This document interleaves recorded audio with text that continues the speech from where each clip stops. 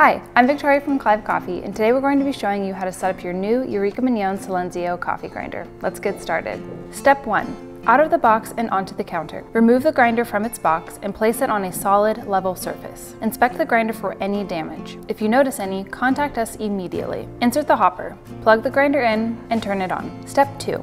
Feeling the coffee. Put some beans in the hopper and grind them into your hand. Feel the grounds. For espresso, they should feel similar to table salt, not as fine as powdered sugar and not as coarse as sand. If too fine, adjust about a half number coarser. Too coarse, adjust a half number finer. Step 3. Dialing the dose. Once the grind is in the ballpark, it's time to start pulling shots. First, grab a scale and tare the weight of the portafilter. The Mignon Silenzio is a wonderful single dosing grinder with relatively low retention and fast grind times. If you're only making a couple of cups a day, single dosing is ideal for keeping your coffee fresh.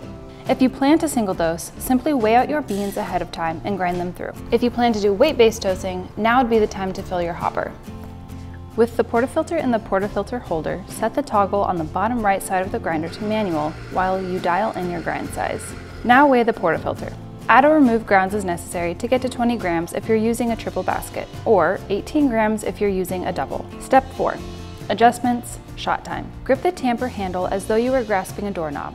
Tamp straight down and simply lean your weight into it comfortably. The amount of pressure is not nearly as important as your consistency and ability to keep the tamp perfectly level so water doesn't find weak spots. Insert your portafilter and start the shot. We're going to be watching for the time of the first drops of espresso to fall between 6 and 10 seconds. If they fall outside this window, you'll need to adjust your grind setting.